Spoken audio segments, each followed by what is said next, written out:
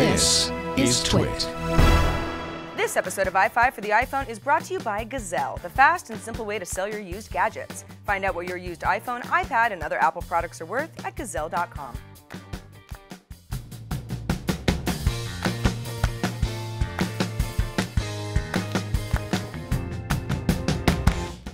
Hello, Newman and everyone else. Welcome to iFive for the iPhone, episode 120. And a very wet and rainy one here at Twit World Headquarters here in Petaluma, California, but the show does go on. By the way, iFive covers the latest iPhone apps and tips and tricks, and of course news, so you came to the right place. I'm Sarah Lane. Let's begin. Number 1. Earlier this month, Dropbox announced that they'd partnered up with Microsoft to allow us to edit within Microsoft Word and Excel and PowerPoint apps right from within Dropbox on our iPhones. Today, the feature is live. So you open up one of the Office apps on iOS. That's either Word or Excel or PowerPoint. They're all separate apps now. And you get a prompt to connect to Dropbox. After you link your accounts, any doc that you want to quickly edit without worrying about resyncing to Dropbox can just be edited directly from Dropbox.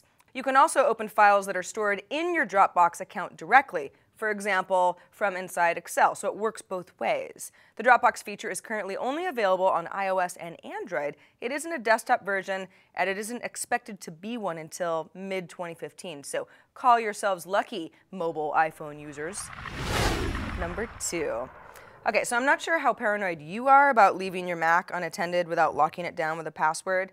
I am very paranoid. I don't really have anything to hide, but that's not the point, right?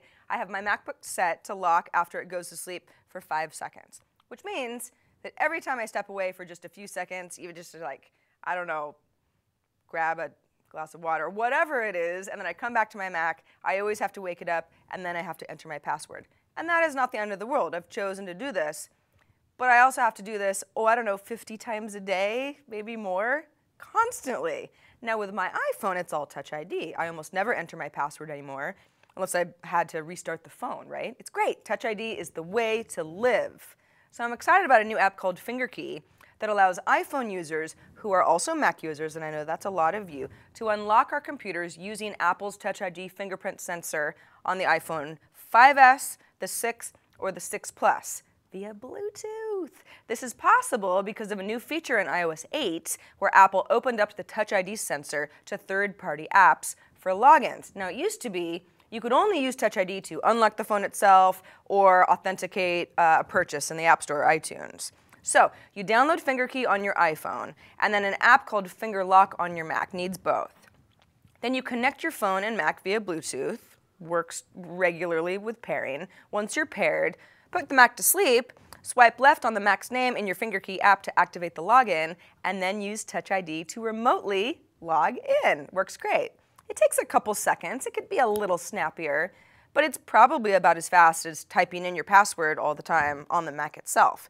Oh, and also, you can add Fingerkey to your notification center and then just authenticate that way instead of opening up the app itself. Pretty cool. I was impressed anyway. Fingerkey is $1.99 in the App Store, and it does require that Mac app as well, but that one's free. Number 3. So a couple episodes ago, we passed along a tip about putting a boarding pass onto an iPhone lock screen as an image to get through security as fast as possible.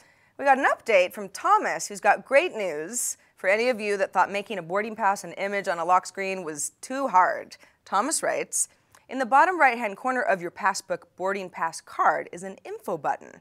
That'll let you turn on the Show on Lock Screen feature. Then you just wake up your phone and swipe to show your boarding pass. Be careful about doing the photo option that was suggested. I was reprimanded twice by TSA and a gate agent for not using the airline app or Passbook. They say people could create a fake boarding pass and then just take a screenshot. Well, Thomas, that is a very good tip, and thanks also for the word of warning. It's always nice to know that you might be reprimanded by the TSA and know how to avoid it. See, I knew you guys were the ones to count on. We're all in this together.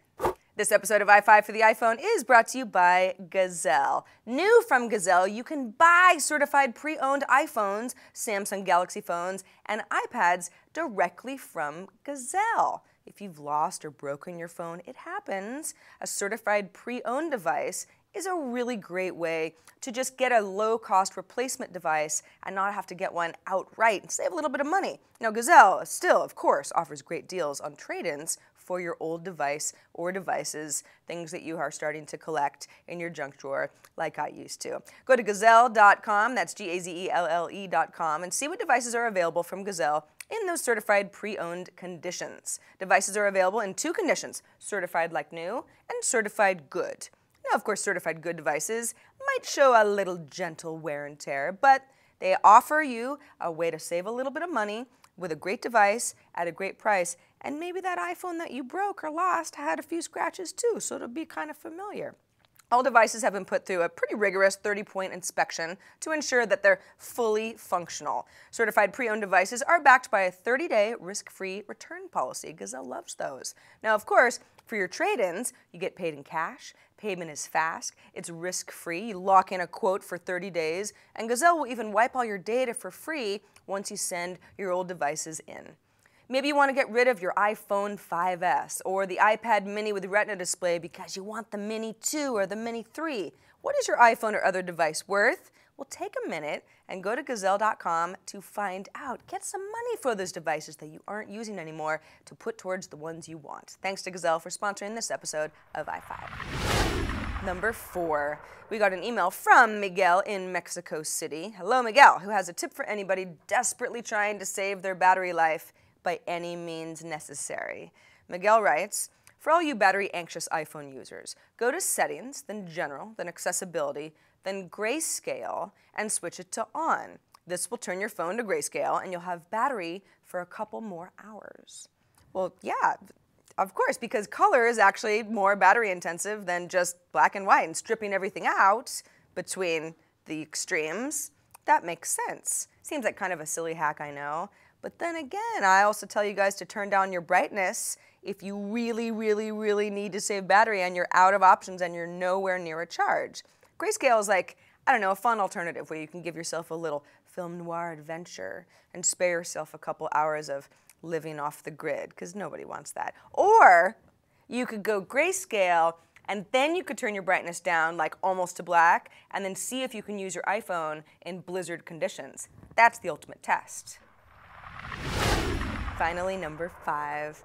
Okay, so I take a ton of screenshots on my phone, which is really easy. You know, you press the lock button and the home button simultaneously, and you could take a picture of whatever you see, because then those screenshots become images that go into your camera roll, just like a photo, and then you can go back through them and use them. Sometimes I need to take a screenshot for this show, like a specific screen that I might want to save of an app, or I'm afraid I might be able to not replicate it later, or a funny moment in a text conversation with a friend, a post on Instagram, and I humiliate them. Now, even in Snapchat, you can take a screenshot of a visual that isn't really supposed to last, although the app will call you out on it.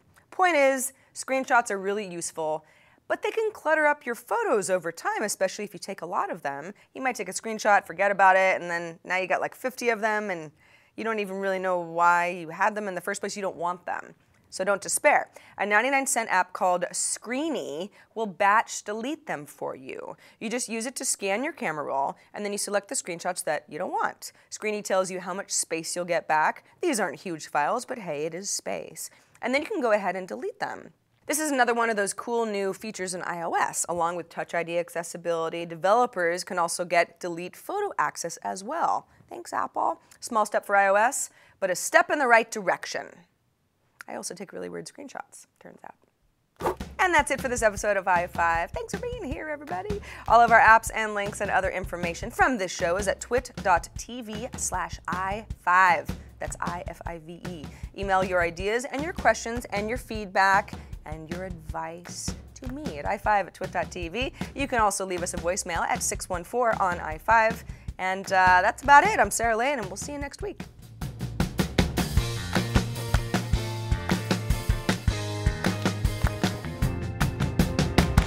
Bandwidth for iFive for the iPhone is provided by CacheFly at CacheFly.com.